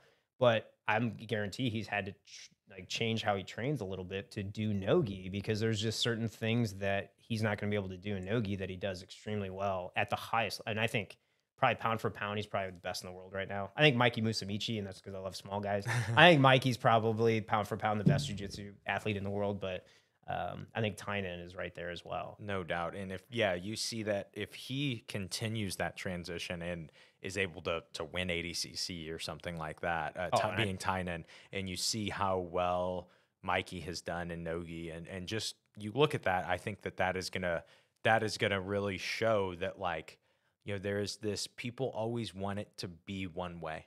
Like, oh, well, you can only do no-gi. You can only do gi. You have to do gi. You have to do no-gi. And the truth is there are so many avenues, right? And to assume that we are enlightened right now and that oh, no, we know that there's only this way to get great at no-gi because John Danaher says it, or because there's this way to get good at jiu-jitsu because this guy says it. It's yeah, but he wasn't relevant 3 or 4 years ago. We didn't know that stuff, but we were sure that we were enlightened 3 or 4 years ago. Who's to say that 10 years from now it's not going to be totally different? When you think about the scene that we came up in, 15 years ago, it is not even close to what it is now. No, dude, the level is so much higher. And I know guys like Bryce, they're still competing at the adult level, it's tough. Guys that I would even venture to say some white belts now at the adult level are training like pro athletes, right? It's so much different. But I think that's kind of the beauty of jiu-jitsu too, is its evolution, right? It all started from, old school Japanese, techniques that were then modified a little bit to make it more applicable to smaller people. And, from there, the MMA side of things and realizing if I'm getting punched in the face, there's certain things I can do that can make that a lot easier. So I'm not getting hit in the face. And I think you'll continue to see more of an evolution of it. But I think you're absolutely right. I think jiu-jitsu, it goes back to you being galvanizing, right? Jiu-jitsu the community as a whole is always, it's us versus them. I think that's kind of always been the old school mentality because you have the whole creanche, and, my team is this. I'm not going to teach any techniques to this other team, because screw them. We compete against them. And I think what's really helped jiu-jitsu is people have realized or have grown up to say, hey, that's a really dumb perspective to have. If you want jiu-jitsu to get really good, or if you want to get good at jiu-jitsu, you need to train with as many different people as you can, which is, I think, what you were doing with open mats back in the day, right?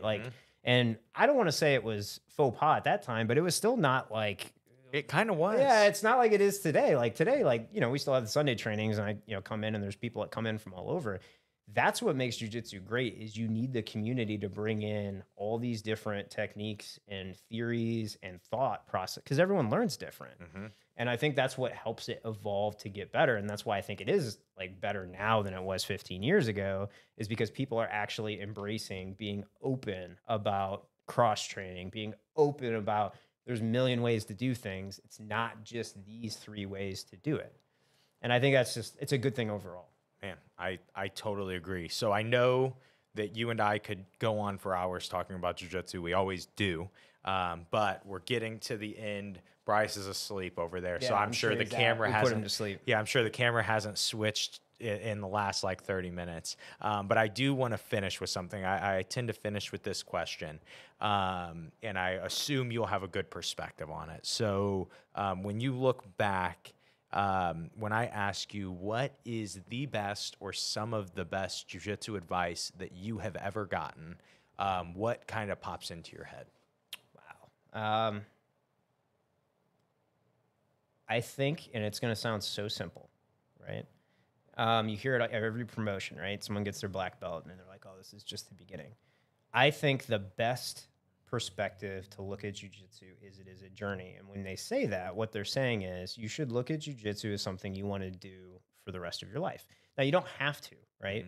But I think you should look at it that way. And if you look at jiu-jitsu as like, this is going to be something I'm going to continue to do for the rest of my life, you can then not put so much pressure on yourself to want to get really good at this or to win all these competitions, or I'm going to tap all these people in the room, you know, so that I feel cool about myself.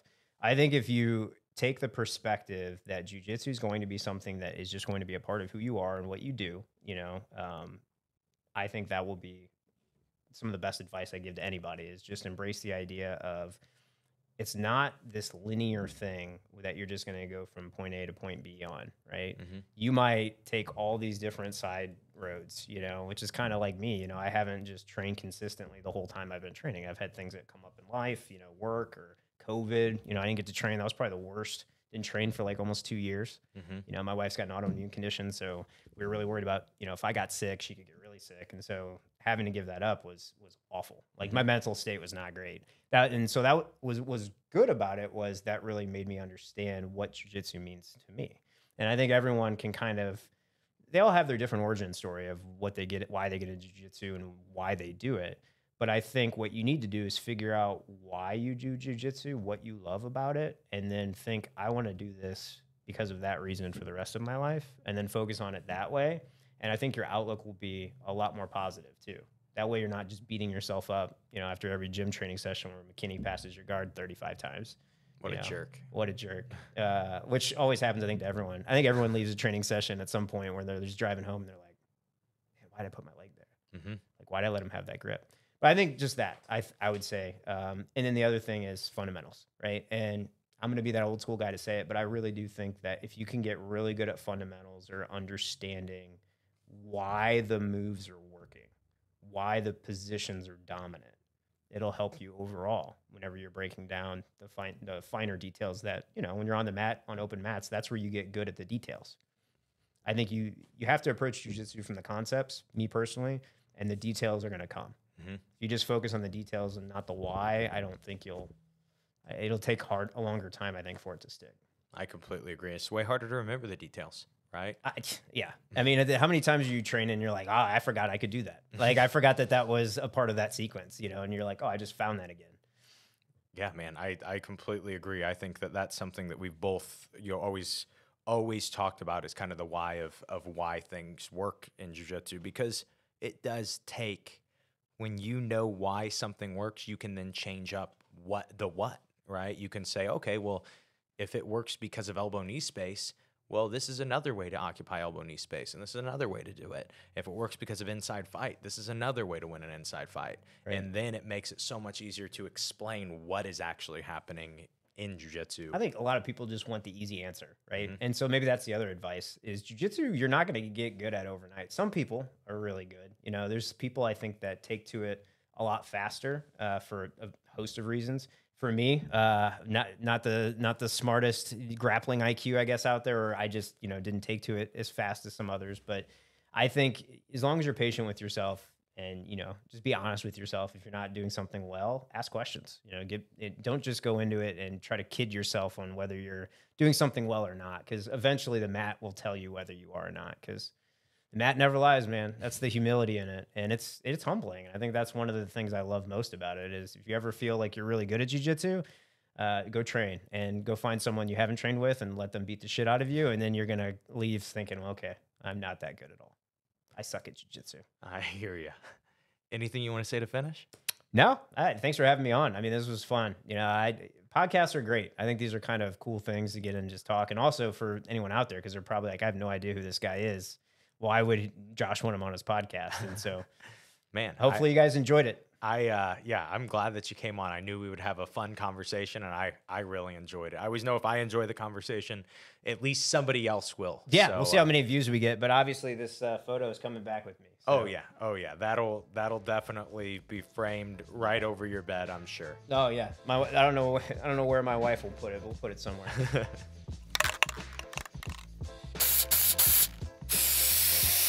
And that is the episode. Thank you guys for checking this one out. Like I said, I really loved filming this one. This was so funny. Just did not expect Josh to come in with the photo to autograph, and then the fact that he kept it there the entire interview, I thought was a pretty great prop. Nobody ever brings props for the show. That's a lesson to any future I Suck at Jiu-Jitsu show guest. You bring a prop and whatever you want up there, and we will use it. I guess last week Robert Arias did bring some Arias Bros Jiu-Jitsu koozies and then was just laying them around the studio, but you only got to see one of those koozies. And so but that's all we have for you guys today. Hope you guys enjoyed today's episode. As always, if you did enjoy it, the best way to let us know that is to share it, is to throw it on your Instagram story. Maybe even you can send Josh a message and just say, thank you for that episode. I really think he delivered some great information, and it's definitely stuff that's going to be helpful for a lot of people. And so that is all I have for you guys today. I hope you enjoyed today's episode. I hope you guys check out our YouTube channel if you have not yet. That is Josh McKinney BJJ. And most importantly, I hope today's episode helps you guys suck just a little bit less at jiu-jitsu. Have a great day, guys.